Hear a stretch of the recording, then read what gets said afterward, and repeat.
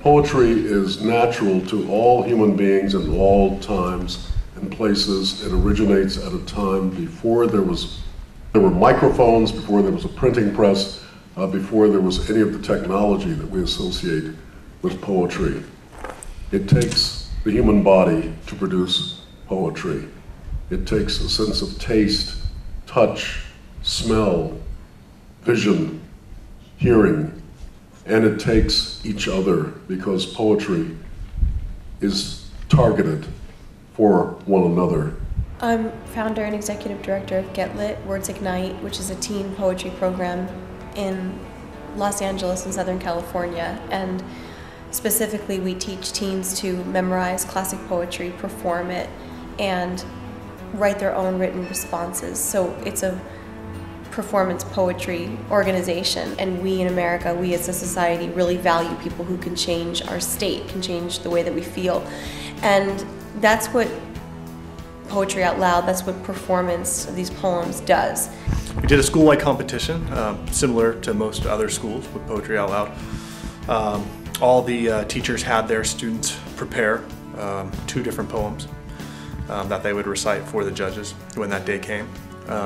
We had several coaches that came in and assisted the kids after school. Frank definitely stood out from day one. I know one of the coaches let me know as soon as he had worked with him that this was somebody who had something special. Reciting poetry was pretty hard. It wasn't easy. It's a lot of understanding of what you're saying. You have to know and feel. You can't just say. It doesn't come from the mind. I think it comes from the heart.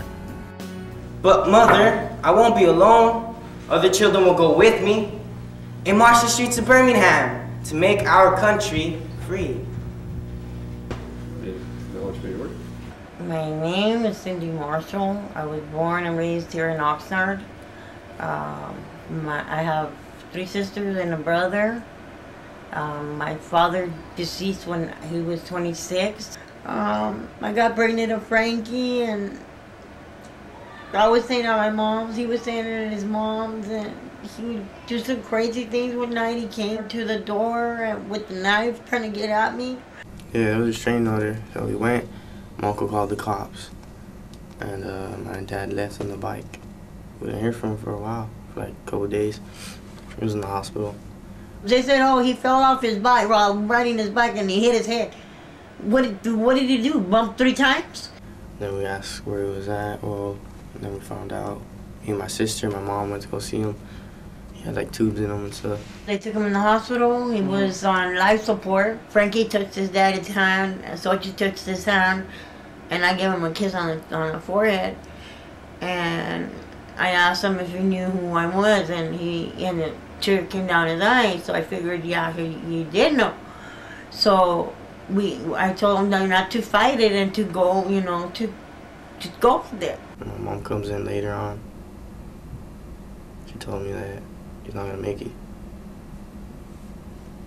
Next morning, they pulled the plug.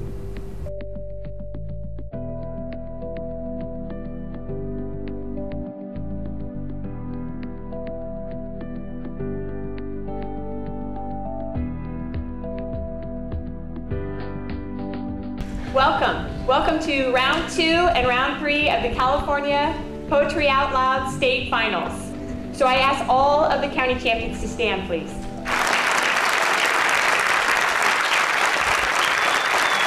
From Ventura County, Frank de la Torre. We wear the mask that grins and lies. It hides our cheeks and shades our eyes. We wear the mask. Yeah, because Frank's got to go into the third round. Frank's main goal in life is to become successful and to get paid for what he loves to do the most, expressing his deep emotions through rap music and lyrics. I am, yet what I am, none cares or knows. My friends forsake me like a memory lost. I am the self-consumer of my woes. They rise and vanish in oblivious hosts, like shadows in love's frenzied, stifled throes. And yet, I am. untroubling and untroubled where I lie. The grass below, above the vaulted sky.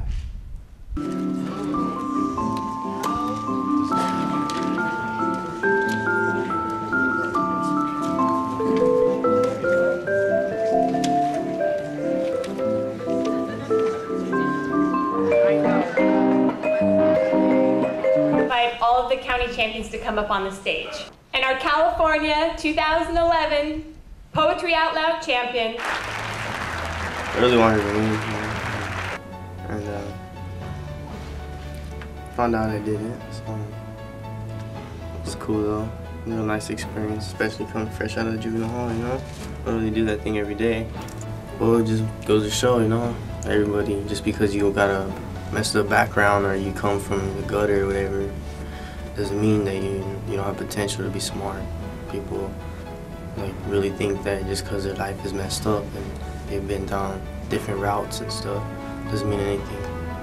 Makes you a stronger person, makes you who you are. For Frank, it was clear to everybody that performing up in front of an audience, being creative, that's his thing. And he did really well at it. And I hope he continues to pursue that. He's got a future there. Poetry Out Loud program that we ran ended up impacting many kids.